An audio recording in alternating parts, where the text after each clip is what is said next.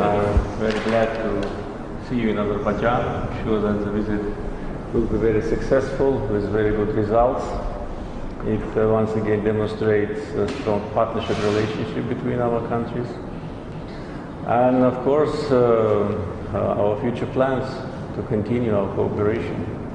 We have very good political contacts, very active political dialogue, and your visit to Azerbaijan once again demonstrates that.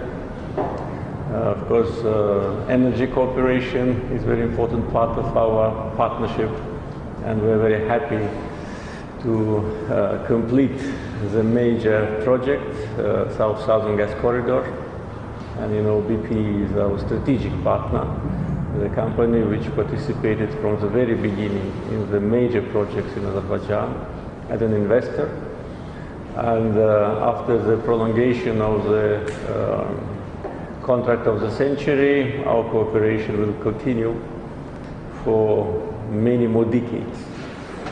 And of course, with the new gas developments in Azerbaijan and infrastructure which has been completed last December, the new opportunities we have now.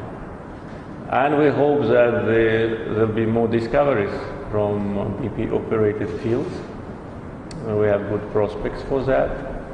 So this is a very important part of our bilateral cooperation, also cooperation between other countries.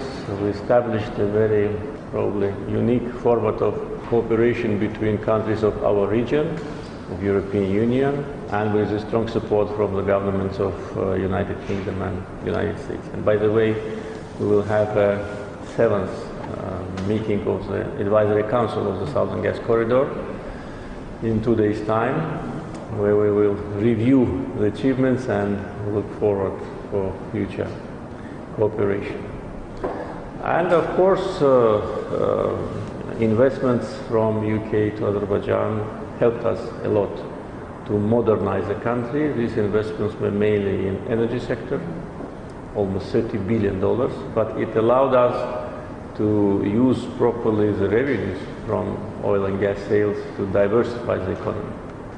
Therefore, I'm sure that for the coming years, our major area of concentration will be non-energy sector development of Azerbaijan.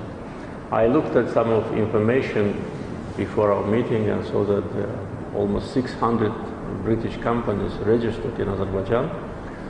And this is really a good sign of diversification of our economic partnership.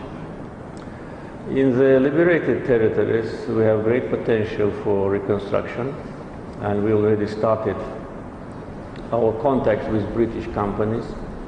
One of them is involved in the city planning, in the